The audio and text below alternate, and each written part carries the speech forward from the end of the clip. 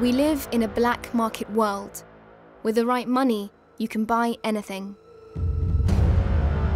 Drugs, exotic animals, sex, and even human body parts, all sold by vast criminal networks. I'm Nelufar Hidayat. As a journalist, I've covered foreign conflicts in the world's danger zones. Now I'm going on a global journey inside the hidden world of trafficking. From consumer to source, to reveal the truth lurking in the shadows about this illicit trade that touches us all. It's not as black and white as it might seem. It doesn't really matter how you feel about it. There is a market for kidneys in the world. You're talking about extremely ruthless organizations. It's a spider's web of people that are involved.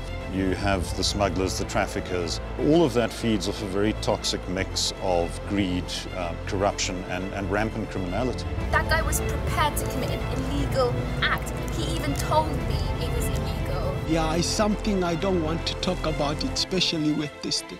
It seems to me that there is no discernible line between good and bad, between police and criminal. It could be anyone involved. Anyone. Anyone here. Anyone.